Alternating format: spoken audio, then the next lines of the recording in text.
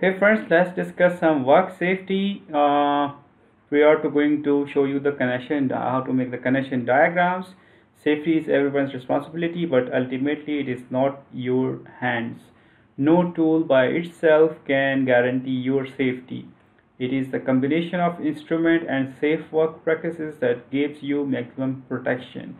Here are a few safety tips you should follow. Work on de-energized circuits whenever possible. Use proper lockout tagout procedures. If these procedures are not in place or not in force, assume the circuit is live. On live circuits, use protective gears, use insulated tools, wear flame resistant clothing, safety glasses, and insulation gloves. Remove watches or other jewelry stand on insulation material.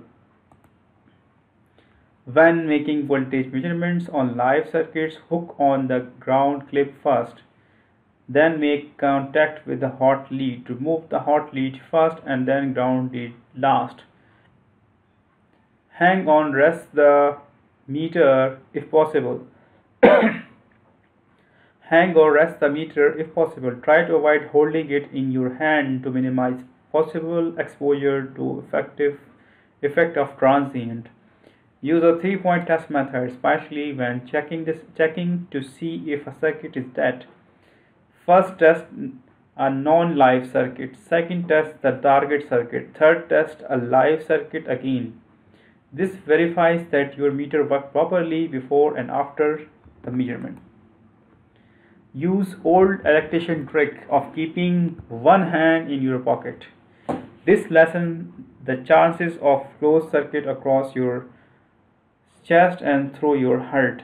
When performing insulation and resistance tests, never connect the insulation tester to energized conductors or energized equipment, and always follow the manufacturer's recommendations. Shut down the equipment to be tested by opening fuses, switches, and circuit breakers.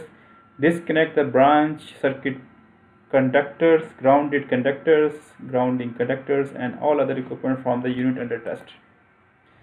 Discharge conductor capacitance both before and after test. Some instruments may have automated discharge function. Check for any leakage current through fuse, switches, and breakers on de-energized circuit.